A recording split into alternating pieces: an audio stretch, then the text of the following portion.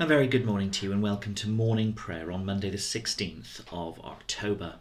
Let us pray. O Lord, open our lips, and our mouths shall proclaim your praise.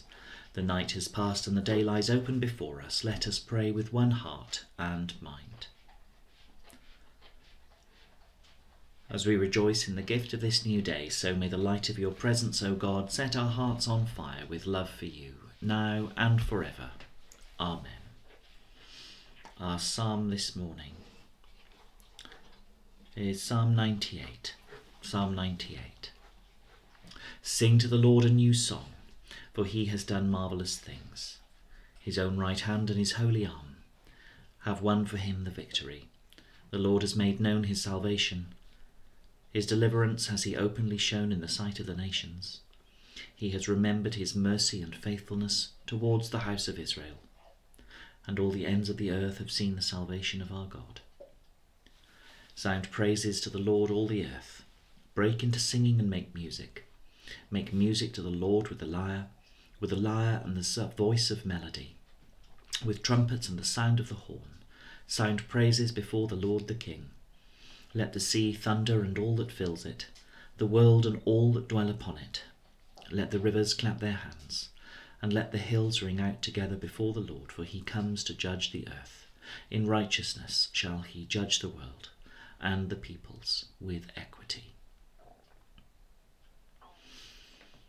Lord God, just and true, you make your salvation known in the sight of the nations. Tune the song of our hearts to the music of creation, as you come among us to judge the earth through Jesus Christ our Saviour. Amen. Our reading this morning is from Ecclesiastes chapter 22, verses 6 to 22. Like music in the time of mourning is ill-timed conversation, but a thrashing and discipline are at all times wisdom. Whoever teaches a fool is like one who glues potsherds together, or who rouses a sleeper from deep slumber. Whoever tells a story to a fool tells it to a drowsy man, and at the end he will say, "What is it?" Weep for the dead, for he has left the light behind, and weep for the fool, for he has left intelligence behind. Weep less bitterly for the dead, for he is at rest, but the life of the fool is worse than death. Mourning for the dead lasts 7 days, but for the foolish or the ungodly it lasts all the days of their lives. Do not talk much with a senseless person, or visit an unintelligent person. Stay clear of him, or you may have trouble, and be spattered when he shakes himself. Avoid him, and you will find rest, and you will never be wearied by his lack of sense. What is heavier than lead? And what is its name except fool? Sand, salt, and a piece of iron are easier to bear than a stupid person. A wooden beam firmly bonded into a building is not loosened by an earthquake. So the mind firmly resolved, after due reflection, will not be afraid in a crisis. A mind settled on an intelligent thought is like stucco decoration that makes a wall smooth. Fences set on a high place will not stand firm against the wind. So a timid mind, with a fool's resolve, will not stand firm against any fear. One who pricks the eye brings tears, and one who pricks the heart makes clear its feeling. One who throws a stone at birds scares them away, and one who reviles a friend destroys a friendship. Even if you draw your sword against a friend, do not despair, for there is a way back. If you open your mouth against a friend, do not worry, for reconciliation is possible. But as for reviling, arrogance, disclosure of secrets, or a treacherous blow, in these cases any friend will take to flight.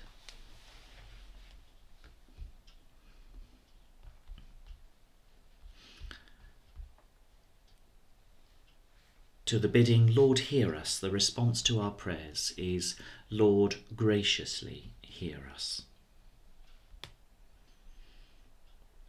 Rejoicing in our fellowship with all the saints, we make our prayer to our gracious God.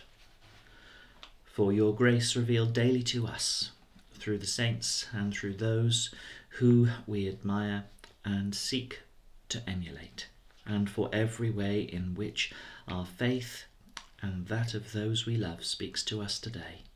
Lord, hear us. Lord, graciously hear us. that following good examples we may hear afresh your call to holiness of life. Lord, hear us. Lord, graciously hear us. That we may persevere in prayer and seek new life and truth from your word. Lord, hear us. Lord, graciously hear us. That with all who are anointed by your Spirit we may bring good news to the poor and freedom to the oppressed. Lord, hear us. Lord, graciously hear us.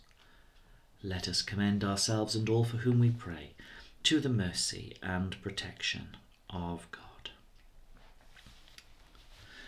O God, forasmuch as without you we are not able to please you, mercifully grant that your Holy Spirit may in all things direct and rule our hearts. Through Jesus Christ, your Son, our Lord, who is alive and reigns with you in the unity of the Holy Spirit, one God, now and forever.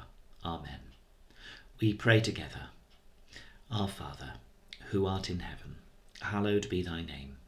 Thy kingdom come, thy will be done, on earth as it is in heaven. Give us this day our daily bread, and forgive us our trespasses, as we forgive those who trespass against us. And lead us not into temptation, but deliver us from evil. For thine is the kingdom, the power, and the glory, for ever and ever. Amen. Let us bless the Lord. Thanks be to God. Take care, everyone. Have a wonderful day, and I hope to see you very soon. God bless you. Take care. Bye-bye.